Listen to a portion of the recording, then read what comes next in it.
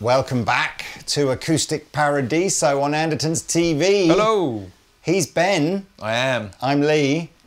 He can't see. I really can't. He's got his VIP blindfold on because we thought we would test the power of Ben's fingers and ears and put to test just how hard is it to tell whether a guitar is cheap, mid-priced or expensive if you can't see what it actually is.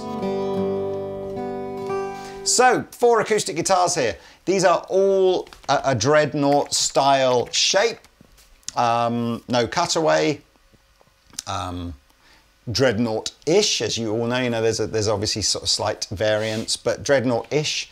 And we've got 4 price points here.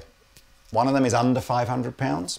One of them's between £500 and £1,000. Right. One of them's between £1,000 and £2,000, and one has no limit whatsoever. Could be 2001, could be £50,000, who knows.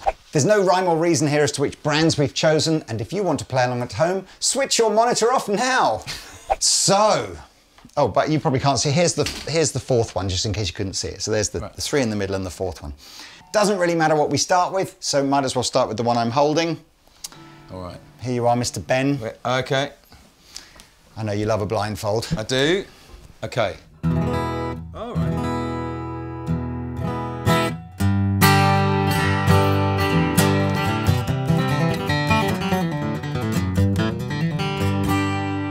Okay.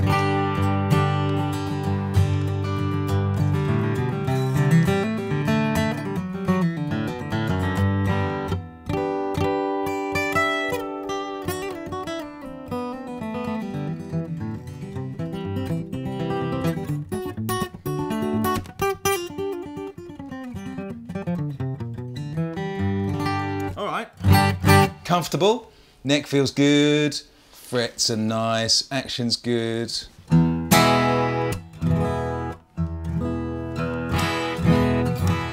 Reasonable tonal range. Big sound. Good. All right. Good. Excellent. Let's move on to the next one, shall we? Yeah, certainly. Guitar numero 2.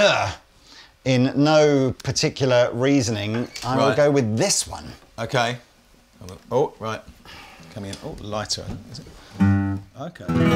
Ooh.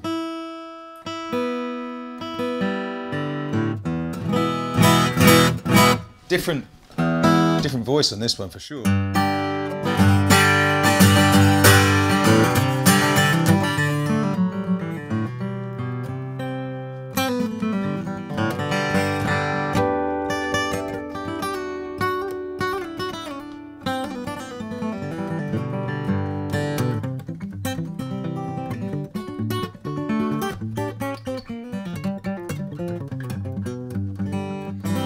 Okay, cool. That's I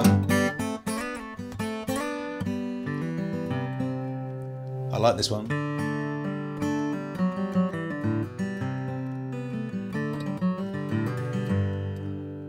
I think this is more expensive than the last one.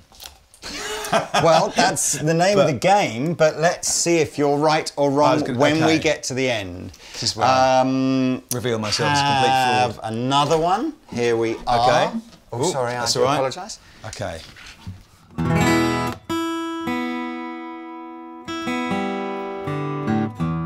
More mid-rangey.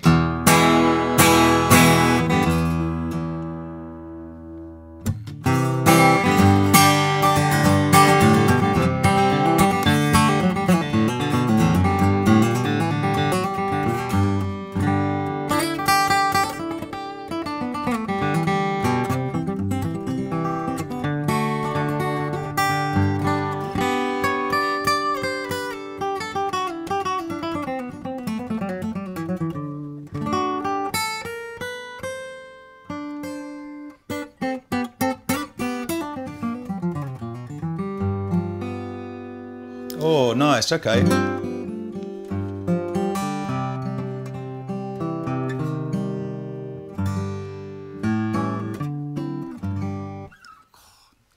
This is tricky. Okay.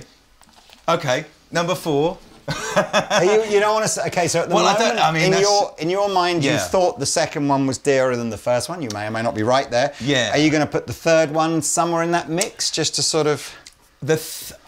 Let me try the fourth. I can't decide. Okay. Those second two, they're quite different, but they both feel nice. Okay. In a kind of, yeah.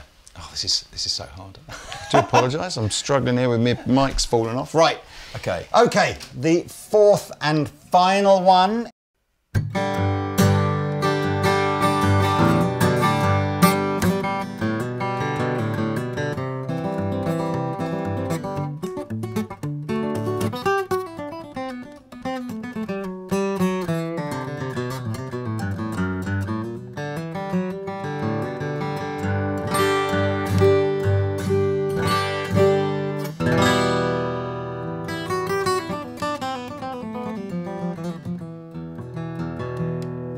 Okay.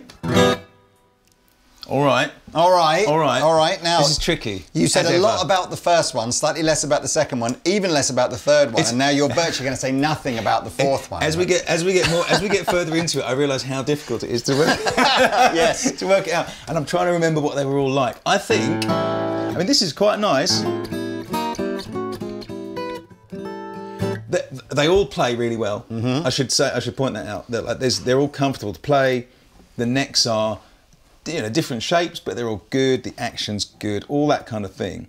So I'm really bringing it down to, as well as the kind of overall feel of them, what I can get out of them with the dynamic stuff that we talk about all the time, the dynamic range and all that kind of thing. Do you want to do a second pass at them? I would. Is that all right? I tell you what, why don't you now go off your first impression as to what you think the order of pricing is, and then that's the order I'll give them to you in, rather than necessarily, and then you can go, yeah, this either reconfirms what I originally thought, or no, I want to change it.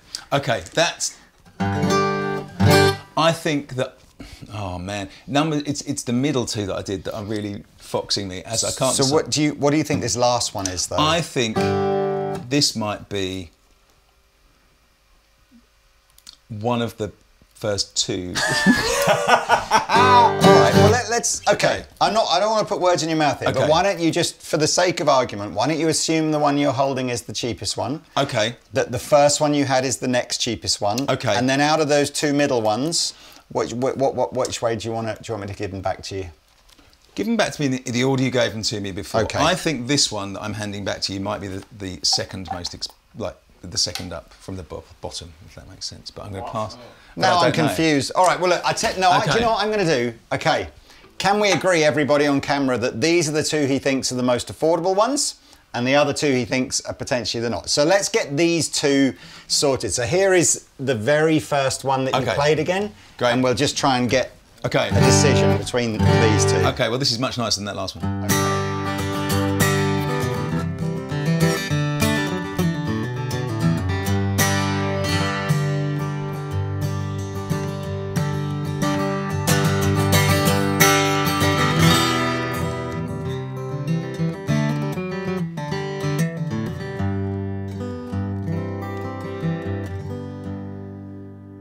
Okay.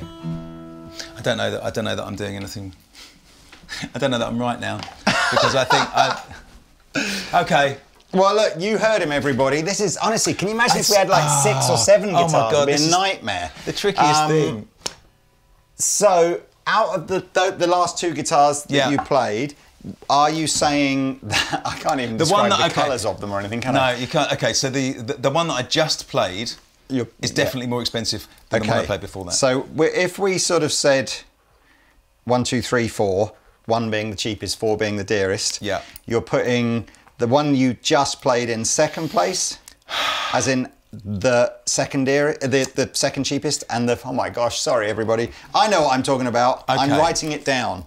Okay, so here are the 2 that you thought were the dearest. So that's the first one of them.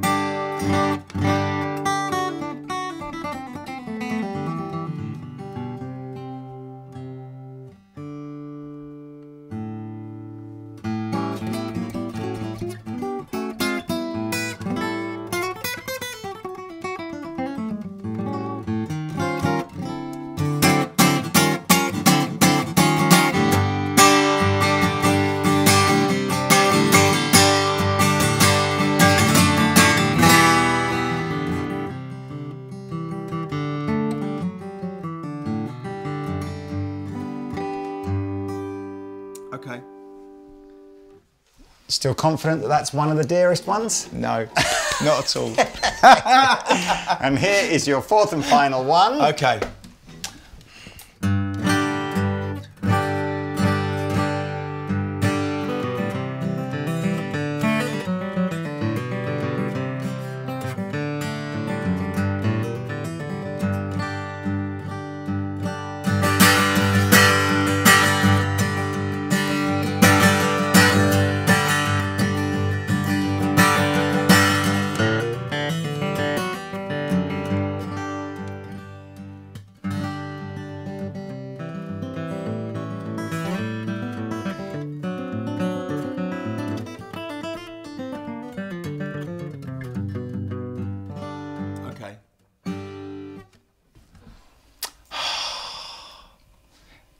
So, have I got one more left to go? No. Oh. I think this is more expensive than the last one. Well, I'm going to tell you... But I'm not sure about the one I said was second now. Well, I tell you what. Okay. Give me that one back. Okay. We'll put the audience out of their misery, or you out of your misery, and tell you. But I will give you the option to go through them again with no blindfold and see if you change your mind, just once you know. All right. So are we all in agreement that Ben thought this one was the cheapest, this one was the second cheapest, this one was the third cheapest, and this one was the dearest? Yeah, we think that's what Ben chose, which, to be fair, congratulations to Ben, you actually got correct. Did I? So yes, you want to take your blindfold off.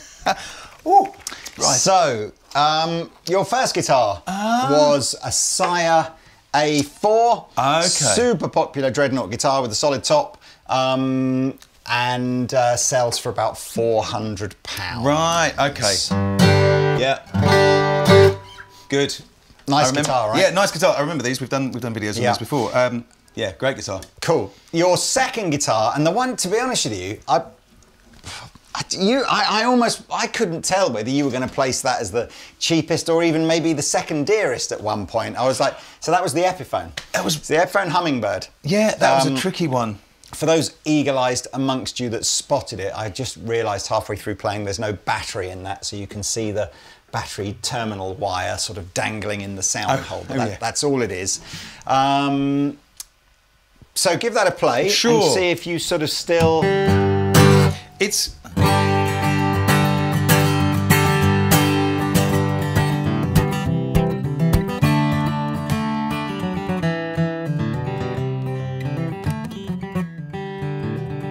Maybe go a bit out of tune, but yeah, it's like, it feels like it needs a bit of playing. I think that's the with acoustics. That's the thing. Like once you've done, you know, once you've put a few hundred hours into them, they change so much. But this feels like it's going to open up. Which that's from the sort of original. What do they call it? It's the inspired by Gibson. That's what I thank you very much. So that's actually that's a much more expensive guitar than people might remember. The old Epiphone Hummingbird copies. This is about £800. Yeah, but it's actually quite an authentic copy of the Hummingbird, which I have to say it's my favourite acoustic of all time. Is it? Just the Hummingbird. I just think the look of it, the way the scratch plates etched, the sound of it, I just think they're a wicked guitar. They do, I mean, yeah, I do love that design, I've got to say. So that's that one. Okay. Now, then you tried the Taylor. Now, again, eagle-eyed amongst you will notice that the Taylor is a slope shoulder rather than a square shoulder, so it's maybe more reminiscent of a J45 kind of shoulders, but it's still, you know, pretty much the same dimensions as the other three guitars. And this is the AD17, which is about 1,700, something like that. So that was our sort of £1,000 to £2,000 guitar. It's nice. I haven't played that many Taylors actually compared to other brands, so it's nice.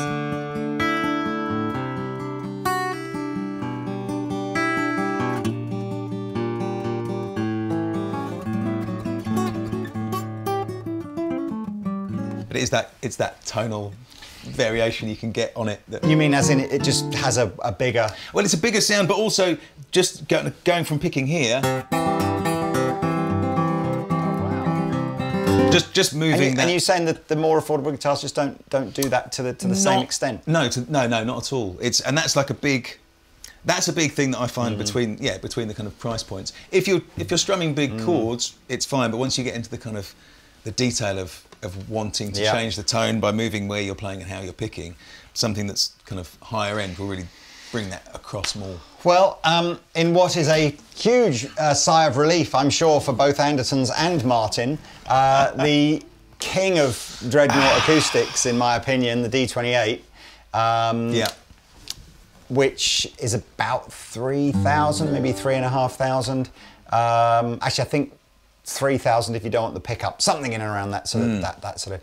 And again, that's the rosewood back and side, spruce top. I mean, it's what every other Dreadnought is trying to imitate, really, isn't it? Yeah, I mean, between this and the D18, that's two classics, isn't it? It's kind of, it's almost like the Stratocaster and Telecaster of the acoustic world, isn't it?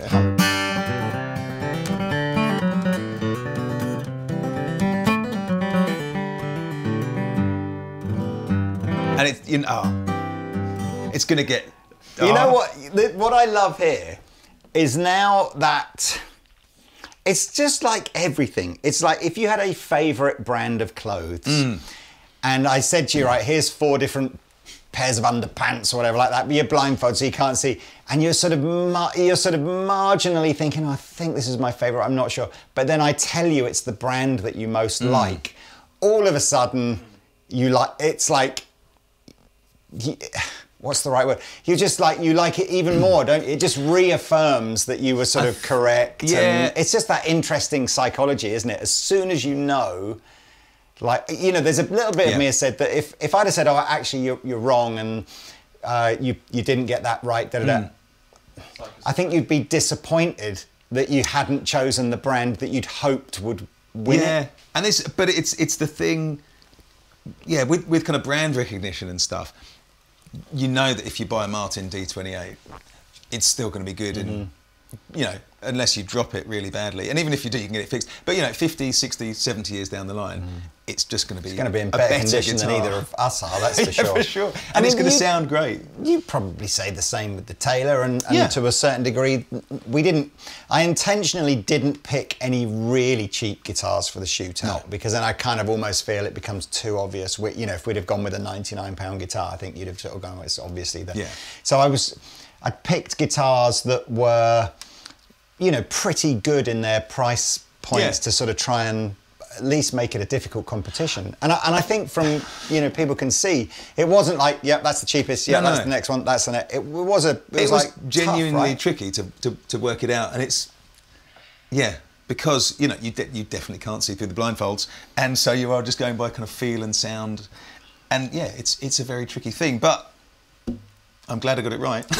Well, so that's the first of our blindfold shootouts today. Ben and I are going to do a couple more on some other shapes, sort of style of acoustic guitars. So if you enjoy this kind of stuff, like and subscribe. All the details to do that are below. That's it. And yes, we shall see you in another video soon. See you soon. Thank you, Ben. All right, it's been a pleasure.